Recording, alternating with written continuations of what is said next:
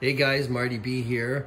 No better way to demonstrate the Helix Sports App than with a little sports overload. And we got the return of the NFL, which will help us do that. So let's go.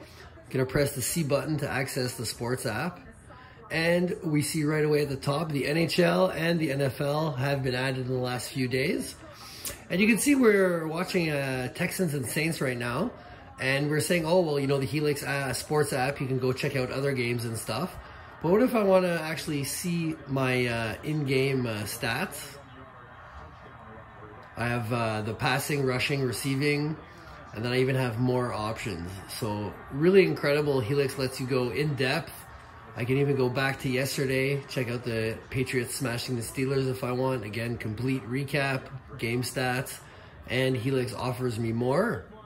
What's really interesting, if we're back in the game menu, for those that don't like to scroll one by one, well, the Helix remote does have the page up and page down function, and pressing this button will help you really go through the content as fastly as possible. So with that said, I hope you enjoyed this little video, and have a great day.